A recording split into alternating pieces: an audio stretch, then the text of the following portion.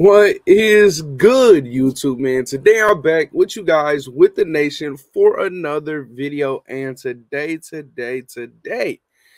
we got some breaking news within the Las Vegas Raiders. And you know I'm here to report. And we're also going to touch up on some other topics as well. But as you can see by the title and thumbnail, the Las Vegas Raiders have decided to sign Chris Jones. And no, it's not the defensive lineman. No, the Chiefs didn't release him, so no. It's not Chris Jones, the defensive lineman. It's Chris Jones, the defensive back. And Chris Jones is only 26 years old, 6'1", 200 pounds. In 2021, he only appeared in 7 games for the Titans. But in those games, he recorded 9 tackles, 2 pass breakups, a tackle for loss in that season. That's not bad. That's not bad at all. And he's, like I said, he's only 26, so he doesn't have multiple starting seasons under his belt.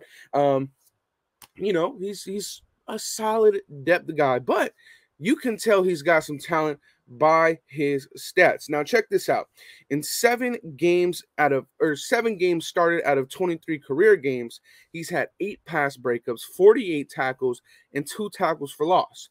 Now in 2021, this last season, Chris Jones allowed only 4 receptions on 9 targets for 51 yards, 0 touchdowns allowed, and only a 74.2 QBR when targeted. Pretty solid. And he played over 100 snaps at 105 snaps that last year. Now, his best season did come back in 2019. That's when he kind of played the most. He got targeted 28 times, only allowing 13 catches, no touchdowns, and a 71.2 QBR. So something that you can realize, when he's getting targeted, either the receiver's not going far or that ball isn't getting caught. Now, you know, for his career in the NFL so far, he's been with 3 teams. He's been with the Cardinals, he's been with the Lions, and he's been with the Titans. So he's been a bit of a journeyman, but I feel like he offers some good depth. And he's young, good measurable, 6'1", 200 pounds, solid pickup for the Las Vegas Raiders, in my opinion. Also, we got ourselves a bit of an update when it comes to Ndamukhong. It's looking like the Raiders are still actively looking to make additions to the linebackers group, also the defensive line group. Jonathan Hankins, we're not too sure how good his back is at the moment. And when it comes to the linebackers group, well, you can always have good talent. You can always have more competition. And in my opinion, I think Anthony Barr could provide that. Now, there's 2 names that I really would like when it comes to the linebacker position. That's Kwon Alexander and that's Anthony Barr. If we're looking to add a linebacker, those are the 2 guys. Anthony Barr is a freak athlete, 6'5". He was a Pro Bowler. He is a very good athlete. Now, something to note with Anthony Barr, he was playing in that weird Vikings defense where they kind of ran what Gunther wanted to run, and they ran it better because it was Zimmerman's defense that Gunther took. But he was kind of in that, and he had a lot of success, but it's not a 3-4 what he ran over there. They ran a 4-3, and there was a lot of different things that they decided to do with Anthony Barr, but due to injuries these last few years, he hasn't been able to put a full season together. That's probably why he's still a free agent, because if you ask me, he's an extremely talented player, and he's a freak athlete. Now, Kwon Alexander, that man needs no introduction. If you can get him.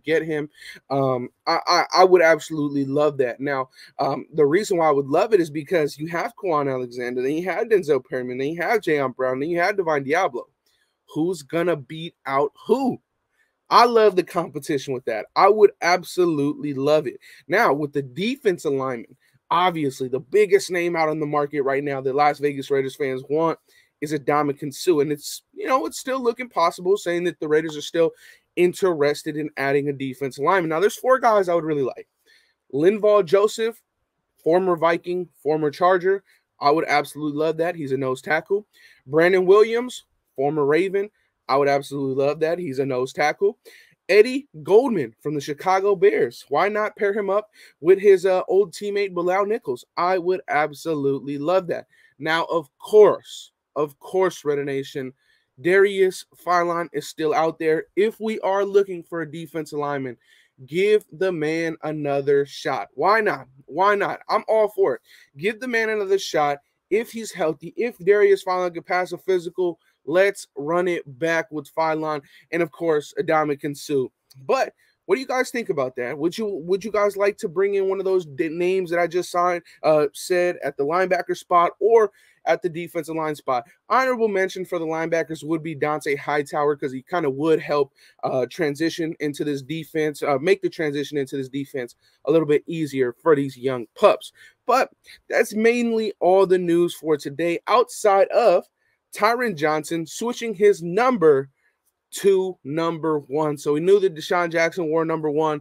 He ain't coming back, especially after what he was talking about. Now, yeah, Tyron Johnson wearing the number 1. What do you guys think about that? Let me know in the comment section down below. And as always, you guys, stay safe. Have a wonderful day. And on your way out, hit that subscribe button to get all Raiders news here on this channel. I love you guys. Stay safe. Have a blessed day. And I'm out, you guys. Peace. Welcome to the Death Star, where our opponent's dreams